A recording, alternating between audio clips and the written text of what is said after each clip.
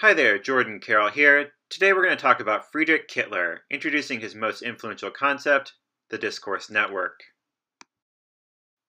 Kittler was a German media theorist who brought together French post-structuralism with a careful attention to the materiality of media. He is best known for books such as Discourse Networks, 1800-1900, and Gramophone Film Typewriter.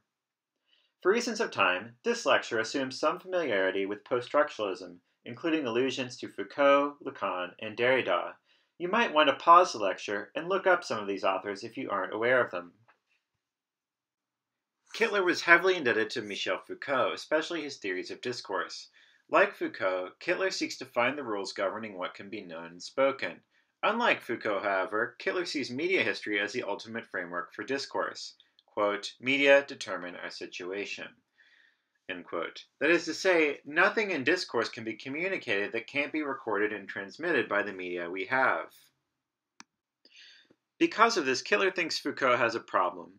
Foucault focuses on textual archives. He looks at diagrams, tables, pictures, writing, and so on.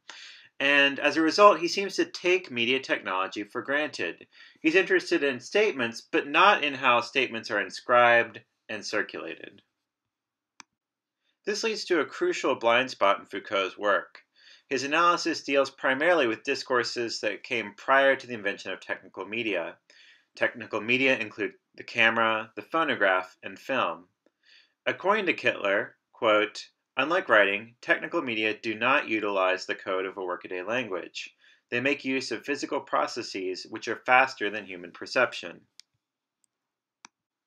Let's look at an example that shows why this matters.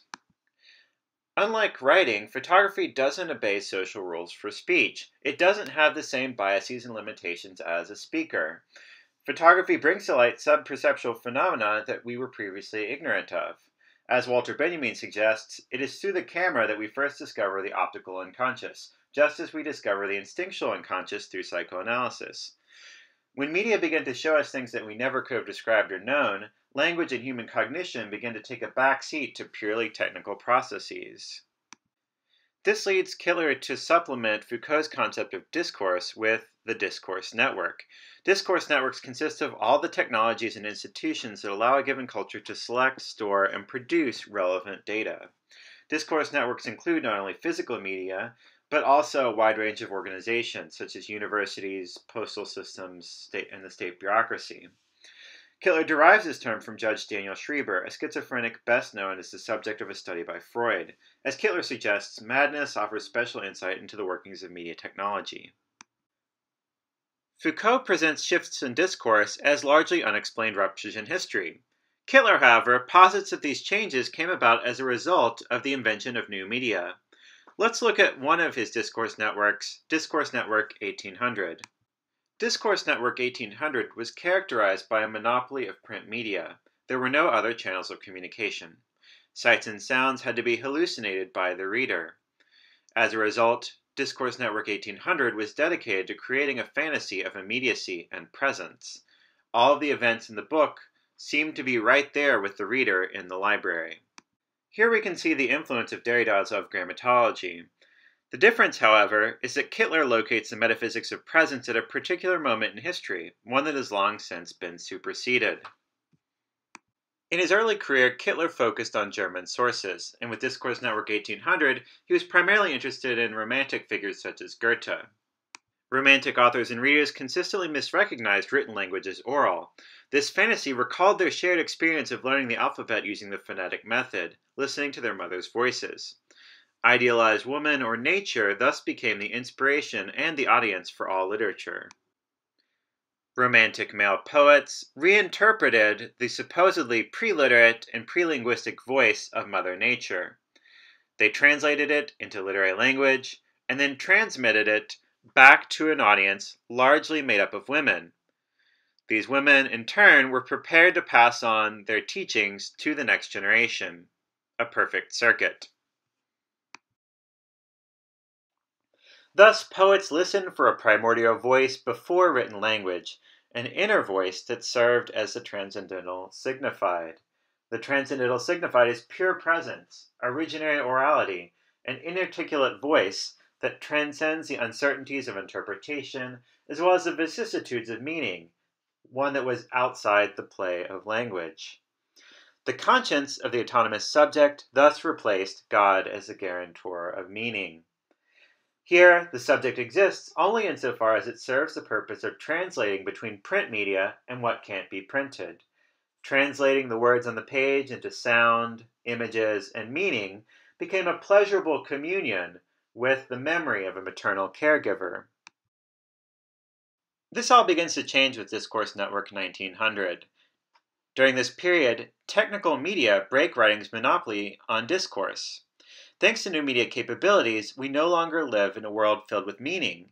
Discourse now includes truly random patterns. During the same period, neuroscience or psychophysics discovers that the brain is itself a physical medium, one that is divided up into separate functions.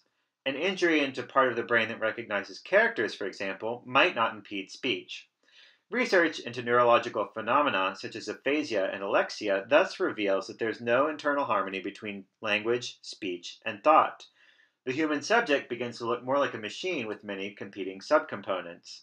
To quote from one of Kittler's favorite songs, Brain Damage by Pink Floyd, "There's someone in my head, but it's not me." Thanks to new technical media, poets and readers no longer need to translate pre-linguistic material into language. Rendered obsolete, the unitary subject disintegrates. The three functions once contained in written discourse, voice, image, and text, split into three media functions: gramophone, film, and typewriter.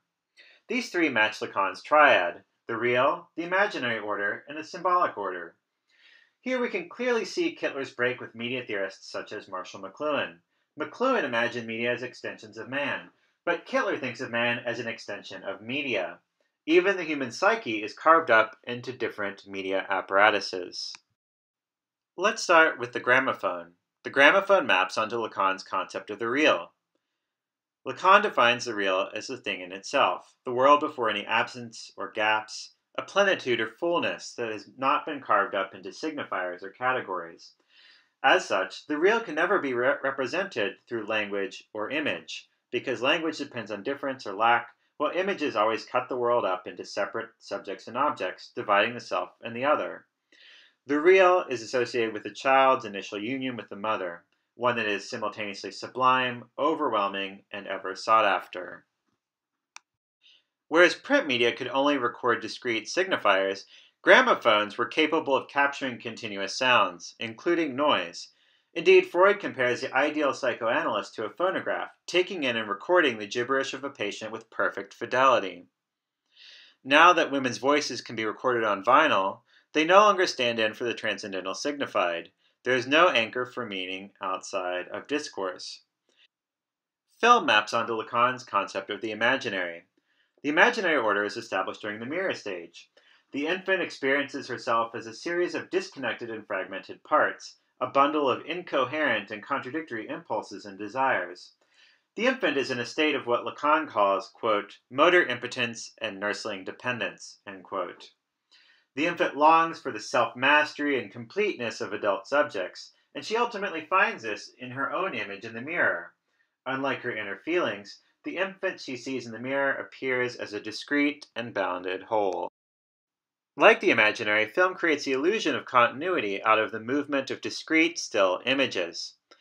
Also like the imaginary, film is a realm of dream. And, interestingly enough, Lacan produced his idea of the mirror stage after watching films of infants. The typewriter maps onto Lacan's concept of the symbolic.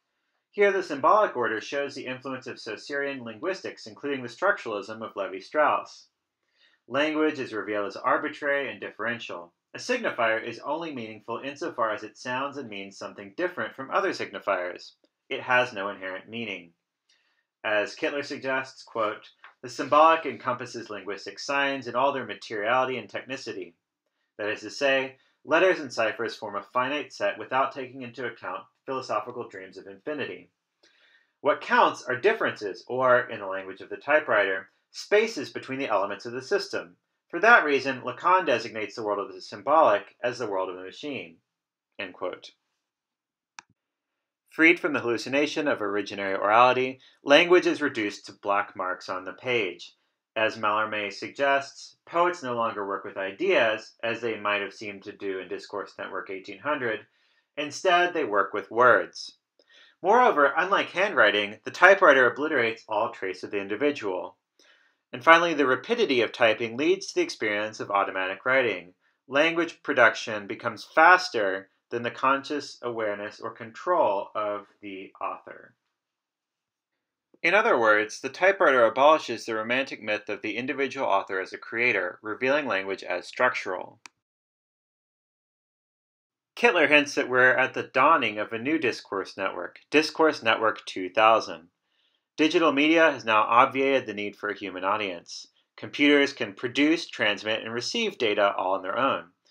Furthermore, computers now have a new monopoly on all media. They can provide channels for sights, sounds, and signifiers, as well as computing. As computers link up with one another, they create a unified system, cutting out humans from the communication circuit altogether. Indeed, Kittler suggests that consumer or artistic uses for technical media have always been, in his words, quote-unquote, the misuse of military equipment. Kittler argues that the technical media of Discourse Network 1900 emerged from the American Civil War, that radio came out of World War I, and digital media came into being during the Second World War. Our ability to listen to music or play games on these devices is only an accidental byproduct. Drawing on Paul Virilio, he suggests that military technology structurally determines our aesthetics.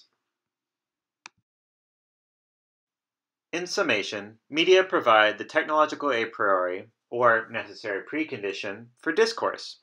Furthermore, cultural shifts track to changes in media technology. And finally, technical media have spelled the end of humanism.